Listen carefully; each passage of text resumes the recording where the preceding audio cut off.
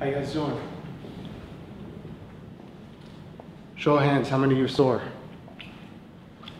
Big man in the back, you beat up, feeling hurt? Tough shit.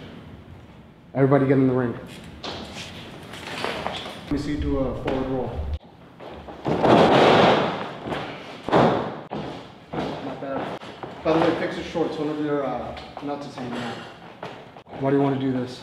Because I think it could be a challenge for me. You just saw this on TV one day and thought I'd like to get my ass kicked for a living? What about you? Why do you want to do this? Fame, the athleticism.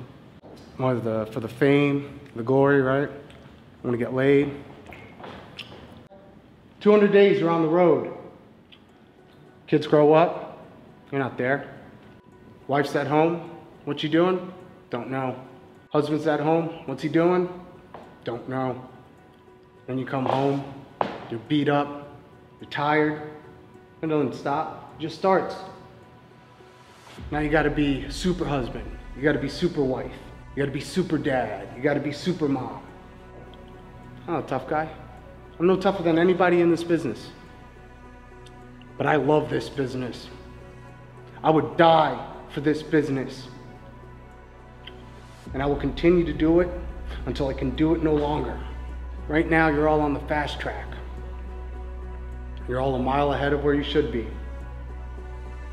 On July 24, if one of you have the opportunity to team up with one of the most brilliant minds this industry has ever seen, don't screw it up. Because if you do, you're taking a piss on me. You're taking a piss on all my accomplishments, my hard work, my sacrifice. You're taking a piss on guys like TG3 who had to walk out of this business. Guys like Headband Ken who tore a ligament in his ankle, now he can't come to training.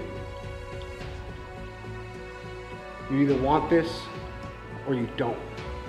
And if you don't waste my time.